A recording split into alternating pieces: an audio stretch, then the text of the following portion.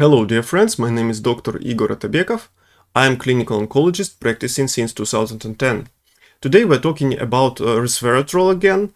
In the last video we talked about its health benefits in, for example, cardiovascular system, in sugar control, and in this video we will talk about its cancer application, as it's a very popular substance in cancer patients nowadays. Again, resveratrol is a naturally occurring polyphenol that is found in grapes, in wine, red wine, in berries, in peanuts, and it was extensively studied for its anti-cancer properties. Preclinical research shows a lot of benefits, and we have already some clinical research, human studies.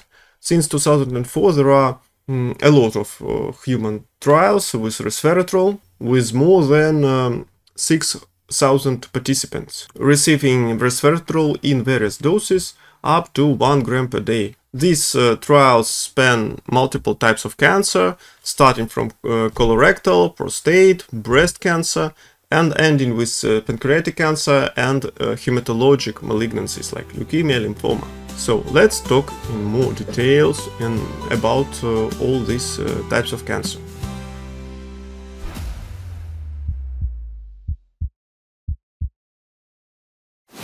Colorectal cancer.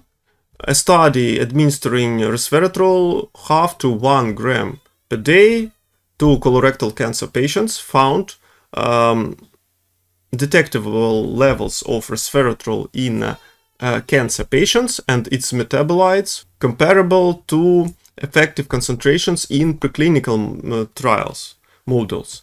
The proliferation marker Ki-67, it shows how fast and how many cells divide, how fast the tumor is growing, decreased slightly but not statistically significantly, and didn't show any significant tumor regression. But it has some adjuvant potential, meaning it can be added. For example, resveratrol may enhance chemo sensitivity in colorectal cancer, especially to 5-fluorouracil or oxaliplatin. There is an interesting trial ongoing nowadays.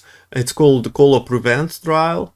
It evaluates resveratrol of low and high doses for preventing bowel polyps in high-risk patients after colonoscopy. For example, they had polyps, dangerous polyps removal, and after 1 year we will see if they will grow again. And there are some patients receiving placebo and the others receiving resveratrol, because resveratrol can inhibit the inflammation, and we know that inflammation, chronic inflammation, is the trigger of cancer. But it's still ongoing, we don't have results yet. In prostate cancer we have mixed results. One trial found no significant effect on PSA or prostate volume. Another study using grape extract rich in resveratrol reported a non-significant delay in PSA doubling time, PSA growth velocity, suggesting a possible role in showing biochemical recurrence. A 2022 phase 2 trial tested resveratrol 500 milligrams per day together with letrozole in hormonally sensitive breast cancer. And again, results showed non-statistically significant reduction in tumor growth, again Ki-67, but improved estrogen metabolism markers. Although the sample size was quite small, 45 participants, and it was quite short, only 3 months. Resveratrol exhibits weak phytoestrogenal activity. It can act as an activator or blocker of estrogen receptors, hormonal receptors. This may influence the hormonally sensitive breast cancer progression.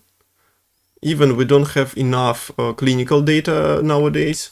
In combination with, for example, tamoxifen, it can improve its effectiveness by modulating SIRT1 and NF-κB pathways. There are some ongoing clinical trials of 2025. They combine resveratrol with paclitaxel. This is chemotherapy in metastatic triple negative breast cancer, because preliminary data suggests that it can enhance the apoptosis of tumor cells, self-killing, and ferroptosis, the ion-dependent killing of the cells. As I talked before in the separate video on ferroptosis as the novel approach to hit cancer, and this can help to overcome tumor chemo resistance. What about pancreatic cancer? A recent study highlighted resveratrol's ability to reduce sleeping cancer-associated fibroblasts and inhibit the pro-tumorigenic cytokine secretion. In easy words, tumors have their microenvironment. They make the microenvironment to surroundings to protect themselves from chemotherapy, from radiation therapy, and from our immunity. That's very important to struggle and disrupt this microenvironment, protective. Here we can see that resveratrol has some action on this microenvironment. Although it doesn't cause any direct tumor regression, but this effect may enhance its chemotherapy sensitivity, so the other treatment may work better.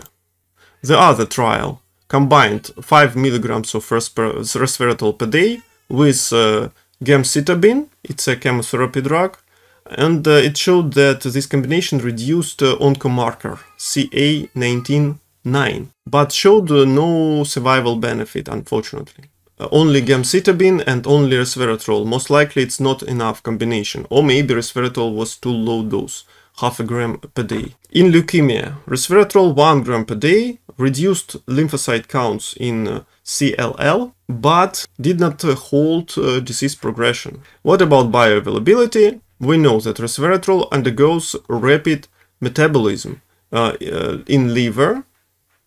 Only 1% will reach the systemic circulation, and even less will reach the tumor. In 2017, they did a trial, 1 gram of resveratrol per day, taken orally, showed that resveratrol was detected in breast tissue. That means it still can achieve the tumor site. The concentration of resveratrol in blood, a maximum at 1 or 2 hours after intake, but declines very rapidly due to its inactivation. That's why they are making different nanoparticles and try to combine it with bioenhancers like piperine, the same as in curcumin. Next, here you can see that gold nanoparticles are more effective than just resveratrol alone in affecting the tumor cells. Low doses, less than 150 milligrams per day, may even protect tumors from destruction that promote tumor growth. That's why low doses of resveratrol should not be used in cancer patients, but high doses up to 1 gram or even more can be pro-inflammatory, pro-oxidant, like with vitamin C.